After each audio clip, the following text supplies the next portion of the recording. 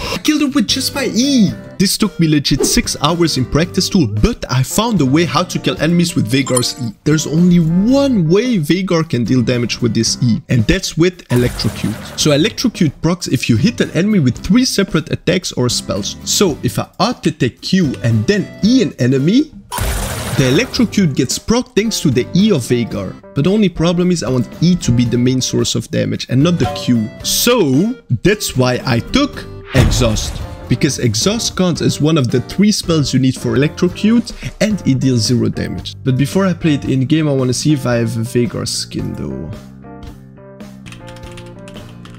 So if you want to support this channel while also getting skins for cheaper prices, you can use code CANON10 for 10% off all your purchases. I also put the link to this website in the description or comment section. So after buying all the items, it should look something like this.